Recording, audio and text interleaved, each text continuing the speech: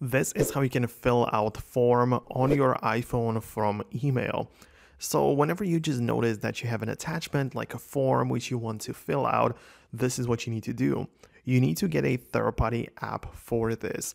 So I recommend you to get this one called the Jet Sign, but there is one from Adobe. There's like another third-party one if you want to try out those, but this is the one which I personally used and it worked well. So I'm gonna just show it to you right now.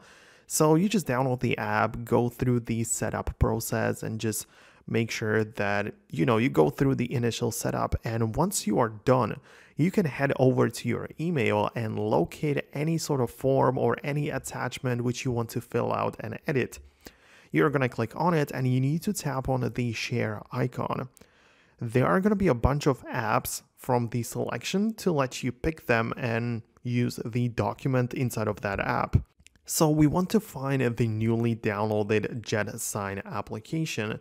If it's not immediately available or visible there, you can tap on the More option at the end of the scrollable list, and this will show you additional apps which you can pick from. Then it should definitely show up in the list selection, so tap on it, and this very same document is going to be opened up inside of that app, using which you can tap on individual text fields and add date, information like text, check marks, signature, and you can go just bracket by bracket and import and fill out the information that you need. After you are done, of course, make sure you sign it. This allows you to use your finger to sign with your actual signature. But once you're done, you can tap on complete.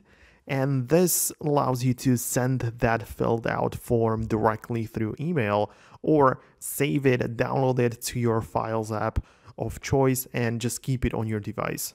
So that's how it works. As I say, there are more options for this type of application, but this one just works, so I don't see any reason not to recommend it.